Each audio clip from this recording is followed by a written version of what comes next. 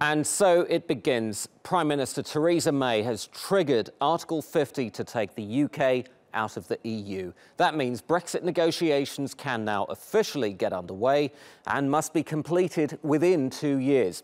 Let's go straight to London now, and Matthew Moore is there for this special Brexit edition of Money Talks. So, Matthew, a historic day then. Certainly is, as in the words of Prime Minister May, there is no turning back. The Prime Minister's official letter, and we have it here from number 10 Downing Street, was delivered this afternoon by Britain's ambassador to the EU. And we're going to show him now handing it over to the President of the European Council, Donald Tusk. And this is the crucial bit. I hereby notify the European Council of the United Kingdom's intention to withdraw from the European Union. Let's listen to May facing Parliament and to Tusk's response in Brussels. A few minutes ago in Brussels, the United Kingdom's permanent representative to the EU handed a letter to the President of the European Council on my behalf, confirming the government's decision to invoke Article 50 of the Treaty on European Union. The Article 50 process is now underway, and in accordance with the wishes of the British people, the United Kingdom is leaving the European Union. So here it is, 6 pages. The notification from Prime Minister Theresa May triggering Article 50. There is no reason to pretend that this is a happy day, neither in Brussels nor in London. After all, most Europeans, including almost half the British voters, wish that we would stay together, not drift apart. As for me, I will not pretend that that I'm happy today. Well, quite an emotional Donald Tusk there. Well, those are the politicians. What about the people? What concerns them about the Brexit negotiations? Well, we've been travelling around southeast England, talking to city slickers, farmers, waiters and manufacturers. They all have their own particular concerns, albeit in very different settings.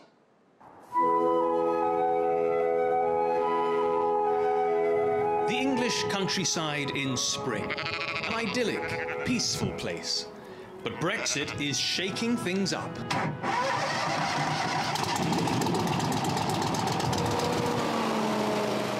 The boss of this hovercraft business in Kent tells us she's glad to be getting out of Europe and away from its stringent regulations. She believes the UK now has a better chance of striking lucrative trade deals with the rest of the world.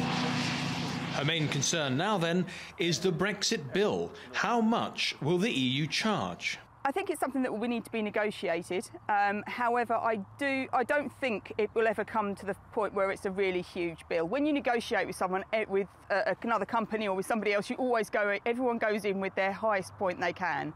So whether they're saying the latest figure of 60 billion or 100 billion or whatever the EU is bouncing around, realistically, they're not going to go in with the lowest offer that they're going to go on. At a farm nearby, orchards are blossoming. At harvest time, the farmer will hire around 80 people from Eastern Europe to do the jobs locals just don't want to do. Farmers are deeply worried. They want to know if they'll still be allowed to employ seasonal workers from the EU after Brexit. So the farmers' biggest concern here is for labour, for farm labour, for seasonal workers to pick the fruit and vegetables. For example, now we use 80,000 seasonal workers, and in 2021 that will rise to 95,000 workers that will be needed. And if we don't get the workers, then the fruit and vegetables will just be left on the ground to rot. So this cherry orchard will be ready for harvesting in around about 3 months' time. But already, farmers are seeing a significant drop in the number of Europeans who are applying to work here. Well, those are the concerns from the countryside. Let's go to the city now to find out what's concerning them. A little tension on the trading floor, nothing too serious.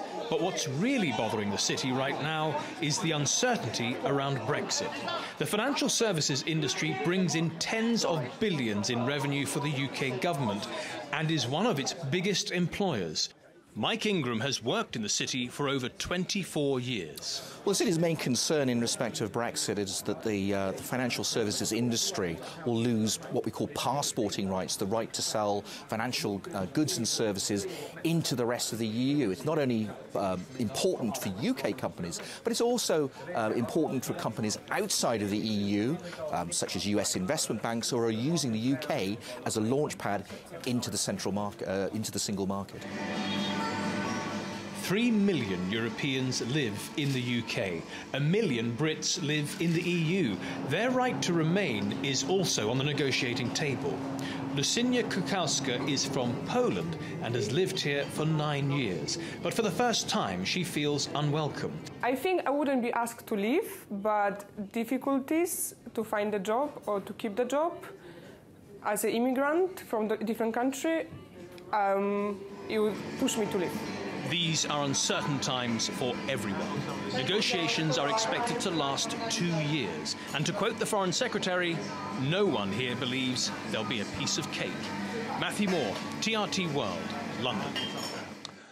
Well, joining us now from Cardiff in Wales is Professor Patrick Minford.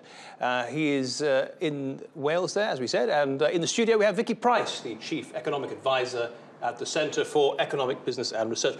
Vicky, we'll start with you since you are in the studio with us. I want to go through this letter from the Prime Minister because Brexit appears to be happening, whether you like it or not, and we ought to put that to one side and get out our crystal balls.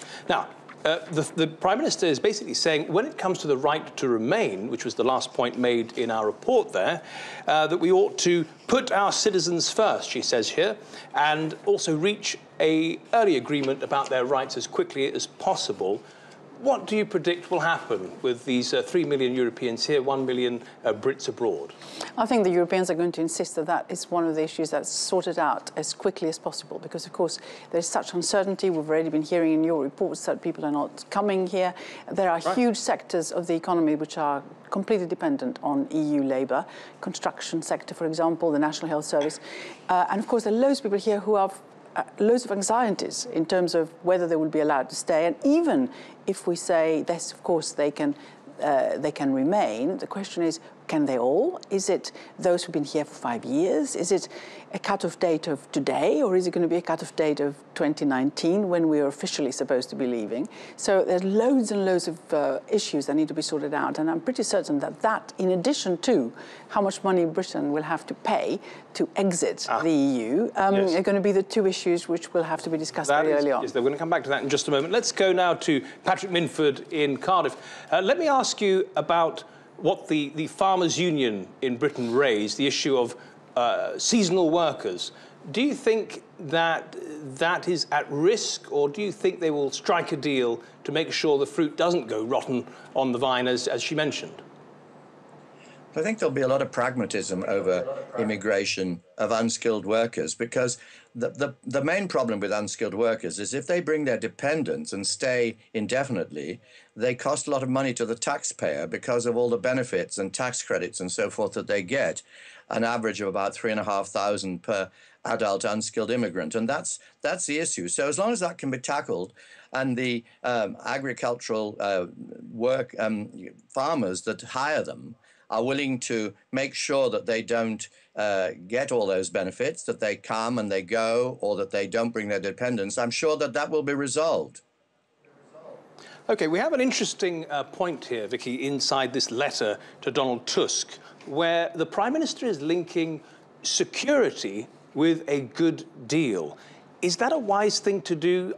Is Britain really so strong that their security contribution is so strong that you can use that as leverage on the European Union? That was actually a very surprising part of the letter. In other words, what she's saying is that we want to achieve sort of joint prosperity and joint security cooperation, and we don't want to reduce any of that from where we are now. So in other words, it's almost like a threat. You know, we're now giving you all sorts of support. Threat, yes. Exactly, we're giving you so much support on this, although of course we get an awful lot of support in terms of intelligence from other countries in the EU. And therefore, if you stop giving us the type of economic cooperation that we want cooperate on security. And I think that's a very, very dangerous Professor Minford, do you think that that is a wise tactic by the British government? Look, everything is going to be discussed in these negotiations, including security and our contribution to NATO, which is absolutely vital to European countries in the EU, and particularly in the East. So it's obviously everything is going to be discussed.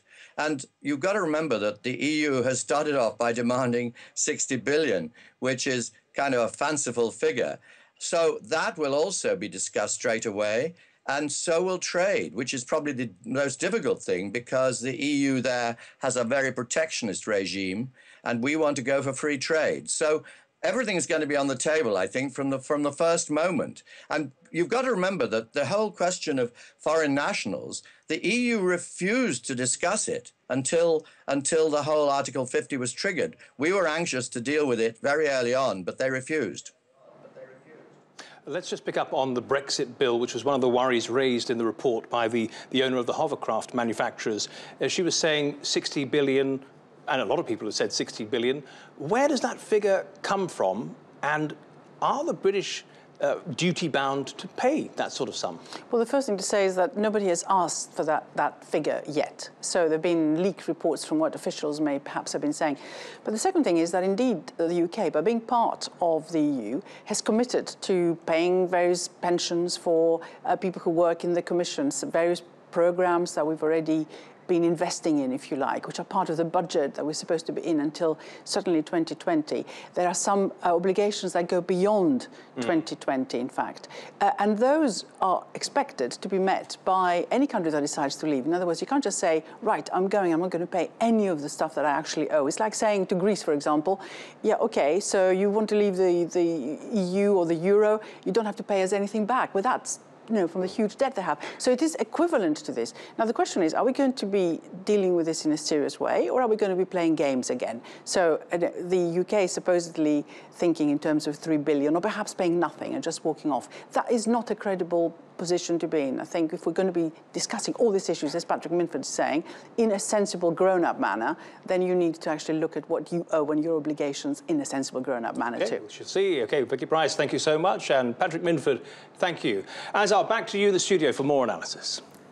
Matthew Moore in London, thank you so much. So let's take a quick look at some reactions to this historic event, starting with the UK's main stock index, the FTSE 100. It opened higher than Tuesday's close, but by mid-morning it had fallen into negative territory and fell further as May spoke in Parliament.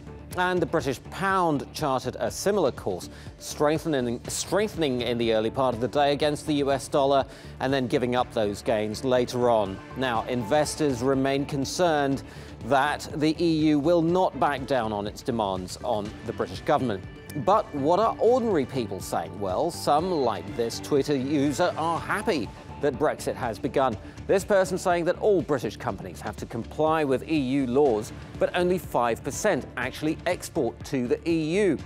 Others, though, expressing a note of caution. This meme going around online showing the UK breaking free of Europe like a butterfly. But Rebecca Stimson points out most butterflies die within 2 weeks. Others, like Helena, simply say she's heartbroken and ashamed to be British. And what about people from continental Europe? Well, Marcel Rice from the Netherlands says, "Goodbye, UK. It's been fun.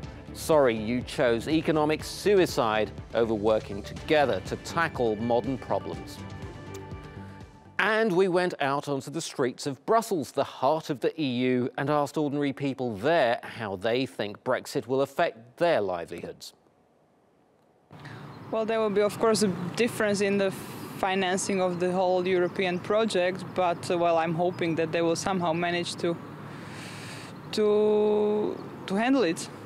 That's a big stress for the enterprise, for the stock exchange, for the currencies.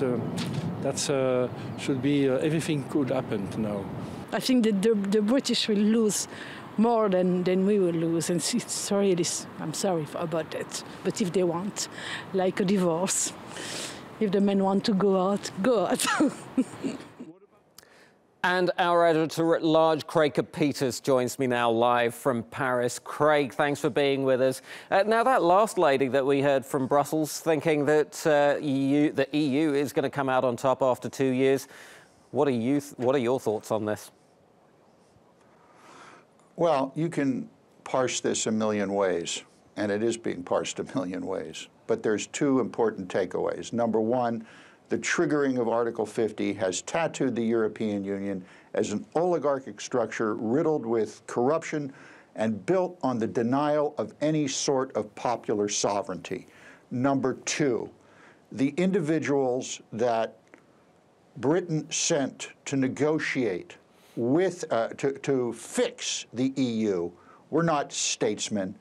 These were what Margaret Thatcher called wets. They were boiler room politicians who pandered to the lowest common denominators of fear and loathing. And what England should have done, Britain should have done, is gone down there and taken on this runaway train of arrogance and gravy and say, fix it, because the EU is good for Europe. But they didn't do that, and they got bamboozled and bumfuzzled by the bureaucrats, so they went home. It's a shame. Craig, one final quick question. We've heard some tough talking from Angela Merkel, also from Francois Hollande, where you are. Is this the kind of rhetoric we're going to see over the next 2 years? This isn't about rhetoric, Azar. The United Kingdom is now officially the poster country for EU incompetence on both sides of the channel. Now, if you want to go visit the theme park, where you can fully experience the feckless fallout of the EU, go to Greece. Go visit Greece. Craig Capitas in Paris, thank you so much.